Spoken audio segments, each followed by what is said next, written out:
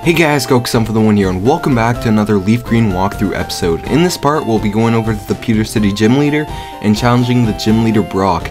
Now, this gym isn't too hard. All you have to do is battle a trainer and then the Gym Leader, which is 2 battles in total. And this is a rock type gym, so if you chose any starter, Charmander, Squirtle, or Bulbasaur, you should have an easy time. If you guys are questioning me on the Charmander does learn Metal Claw at an early level, so you shouldn't have too much troubles in this gym. And we're gonna battle the first trainer right here. Now this trainer is Camper Liam, and Camper Liam has 2 Pokemon on his team. He has a Geodude, which is level 10, and a Sandshrew, which is level 11. This shouldn't be too hard of a battle for us, just because we do have Vine Whip on our Bulbasaur, and we should be able to take this Geodude in one shot, which we do. Nice. Geodude does go down, and we'll almost go up to level 13 right here.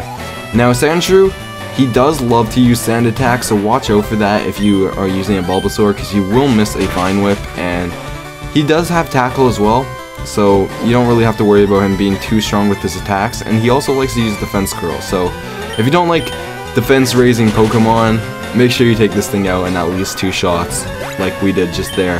So Bulbasaur is going to go up to level 13, and we defeated Camper Liam. Not too hard of a battle. This is a pretty easy gym. You shouldn't have too much troubles with it, again, with any starter. If you are having troubles though, make sure that you get a Mankey from row 22 and teach it low kick. That's a very good strategy to use in this gym if you are struggling a bit. You shouldn't be, but just in case if you want a backup plan. So we're going to challenge the Gym Leader Brock right here. And Brock is a rock type gym leader, like I said earlier. He has 2 Pokemon on his team. He has a Geodude and also an Onix. The Geodude is level 12 and the Onix is level 14. Now, when battling Brock, you want to make sure you take out the Geodude right away, in one shot at least, because if he gets a Rock Tomb off, you're going to have a lot of troubles in this gym if you have one Pokemon. Just because you do get your speed lowered, and Onix is going to outspeed you and probably maybe take you out with Rock Tomb the next turn. So we're going to go up a level right here, level 14. Went up 2 levels so far in this whole gym, that's good for us. And he's going to send out Onix next.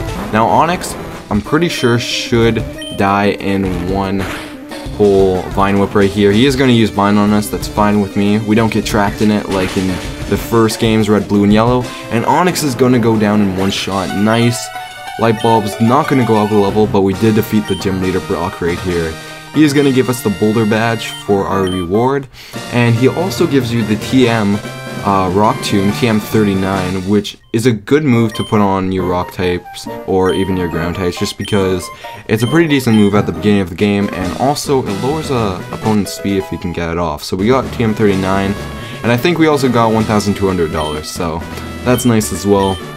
We'll also, once you get the badge, oh no, I pressed A again, my B. But once you get the badge, you're going to be able to use Flash outside of battle, so once you go into any dark caves, you'll be able to see pretty easily. Not like it's too hard, you can go through caves anyways without Flash, but it's still pretty useful.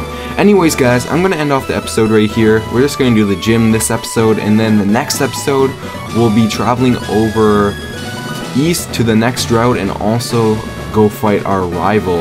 Before we actually do that, we still have to do a rival battle that I said earlier 2 episodes ago that I wasn't ready for. So anyways, if you guys did like this video, go ahead and tell me in the comment section down below what you did like about it, and also give me some criticism so I can improve my videos. So anyways, if you guys like this video, shoot that like button with Kamehameha.